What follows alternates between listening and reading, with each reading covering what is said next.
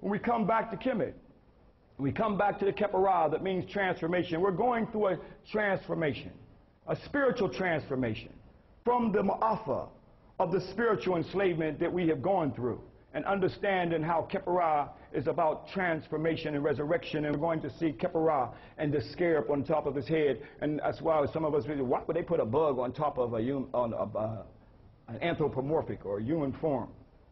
Because they understood the mind goes through transformation. Were they also seeing that the fact that the human skull was also identical to the top of the scarab that represents where the transformation was take place in your mind? Wasn't it the mind that shut down to make you a slave by transforming you into an eternal slave, or at least trying to? That's right. It's symbolism that they used, the Karihebs, also called the hymnetters, who was the servant of Amun in the temple, who had to go to school for 40 years. They're the ones that gave us the future that we get prophecy from.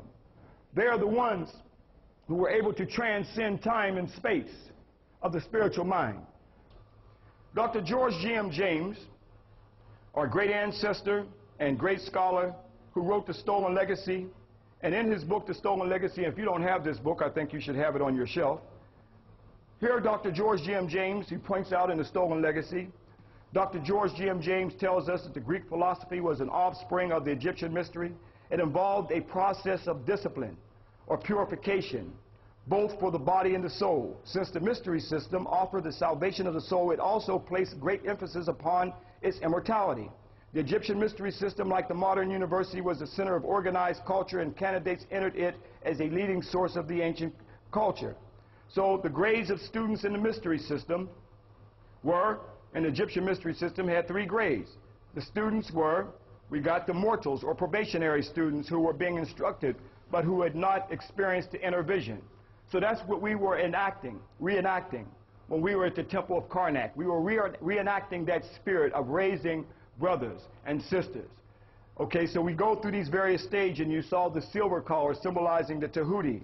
And then also we see that the intelligentsias, those who attained the inner vision and had received the mind or know us, because we're all going through this spiritual transformation or new awakening. We don't come into a culture with our culture intact. Many of us come into this life, many times we have to learn who we are, in many cases on our own. Our families, our mothers, our fathers and grandmothers, many times they do not know this knowledge because our culture has been torn apart. So this is why we have got to pull the culture together, so that way when a child is born into this life, they don't have to go through what you went through. Trials and tribulations and all kinds of things before they can get to truly who we are as an African people. And then of course the third level, the creators of the sons of light, who had become identified or united with the light, the true African spiritual consciousness. That's what this is all about. True African spiritual consciousness. So we've got to go through a transformation, a spiritual consciousness with each other. In order for us to be a people again, we've got to pull together brotherhood. We've got to pull together sisterhood. Because on the plantation, they taught us to hate ourselves, and hating ourselves, we didn't trust each other, and a lot of that is played out to this very day. So you see on the temples, the wasket was represented as an initiation.